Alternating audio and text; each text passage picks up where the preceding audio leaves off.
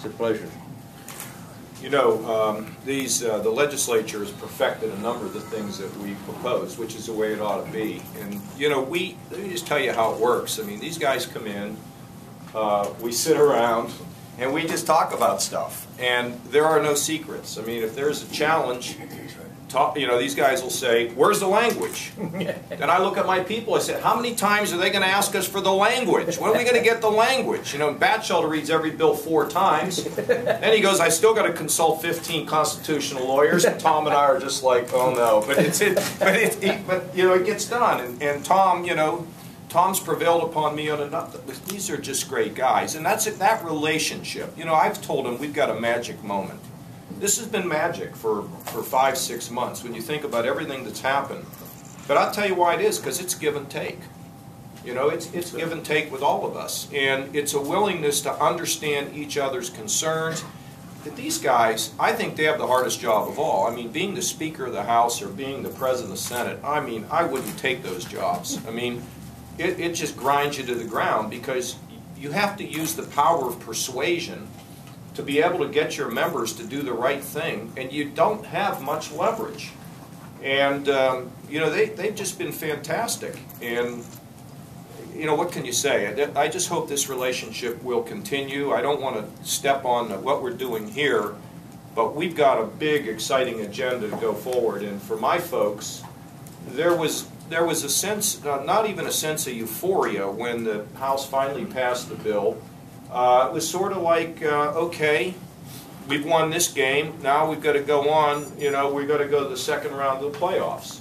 And I think that's really kind of the feeling of all the Republicans. And last night, you all missed being at the rockin' fiscal, New Year's party, whatever the hell it was we had over there. And there were so many young people. In fact, I'm going to try to get a meeting with these young people. They're so excited. And you know, they believe again that things can be done the right way. That's what happened here. Strip the politics out, put the people first, forget all the politics, work together. And I have to tell you, I'm reminded, one of the seminal moments is when Bonnie Cantor came into my office and she was sitting there running aging, and she said, you know, John, I have to give up $700 million in Medicaid funding. Because if I don't move it out of my department and put it in the Office of Health Transformation, it won't work very well. You don't hear that in American politics today. So hopefully Ohio will be an example and a shining light and a role model for the rest of the country. Questions? Governor, the idea of privatization, what's your main theory behind it? Is because that perhaps some of the notion perhaps state workers don't work as hard as private sector? Is it because of the wages in the private sector are lower? Is it because they're shedding the pension costs? No, no. The reason why you do privatization, it's the reason why you sell assets in the private sector. If you have an underutilized asset, you want to make it work for you. So for example, the liquor business, you know, 1/3 of it is used for economic development and 2/3 of it is used to run the government. So the ability to take the liquor business and put it into Jobs Ohio and give them the powder they need to be effective. And believe me, there are other states now that are going to be trying to scramble to figure out how can they do this, is the reason. Let's talk about the Turnpike for a second. There's a lot of emotion around the Turnpike. I promised the Speaker, you know, this was an issue where we had to kind of come together, that I wouldn't try to push anything through. Somebody advised me, veto the Turnpike language. Just veto it, take it out of there, and just do what you want. I said, I can't do that. Because you got to bring people along on these things. Sometimes you got to just do it, but in this case you got to bring them along. But if the Turnpike is an underutilized asset, in my opinion, in this state, we can take that and we can privatize it and we can get a big chunk of money that can be used to improve our infrastructure in the state. Indiana did it.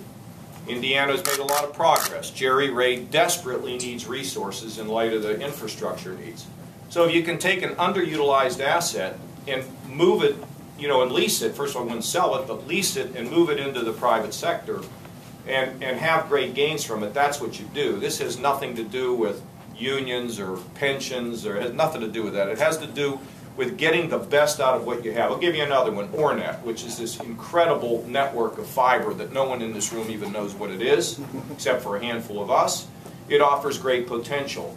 We think about the possibility of subleasing it because it gives businesses the opportunity to do great B2B, job training. I mean, unbelievable potential, but it's sat dormant. So that's the philosophy. If it will work better in the private sector, you do it.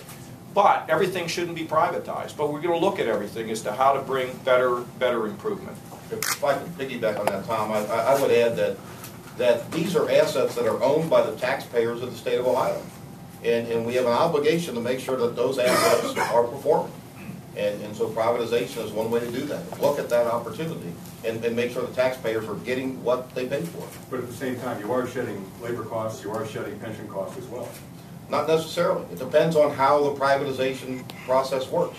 You at least owe the taxpayers a responsibility to look at it and decide if this is something that makes sense. And I think that's what the governor has outlined in his proposal. Let me give you an example. Let's take Gary Moore. The taxpayers of this state are paying a lot of money for corrections.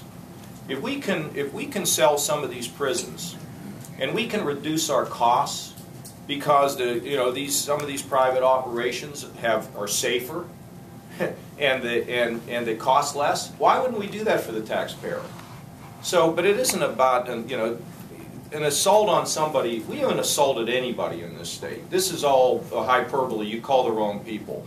This is about making things work in Ohio and not being a god-darn 1920 state that has fallen behind and has been crushed economically. We are getting crushed in this state. We lost 2 congressmen. There's only one other state, and that's the state of the wackadoodles out in California who've lost 2 congressmen. Our cities are being hollowed out. I look at the great city of Cleveland, the great city of Cincinnati, and see a loss of 50% of our population, but now we're starting to see good signs. Genova, the cloud computing company that by all rights should be out in the Silicon Valley, is up in New Albany. And we're delivering them trained workers. Dan and Yogurt. You think about Dan and Yogurt as something you eat. You go down to Dan and Yogurt, you will find young, highly educated engineers working in Dan and Yogurt. Jim Zeringer was with me. It was one of the great visits. It's exciting. Kids are coming from all over the country to work in that. We have down in Butler County, we just announced this stepped up what do you call the thing? Shock absorber that there's in the advanced Mercedes-Benz. Instead of ThyssenKrupp going to Mexico, they're staying here. They need engineers, Diebold. They need software and hardware engineers. When I was at Dan and Yogurt, I called Gordon Gee. I said, we need 4 engineers. He goes, I'll give them to you. This is the kind of stuff that has to be done in this state to make this state cool, effective, efficient, and job-friendly. And we're going to do it. We are doing it.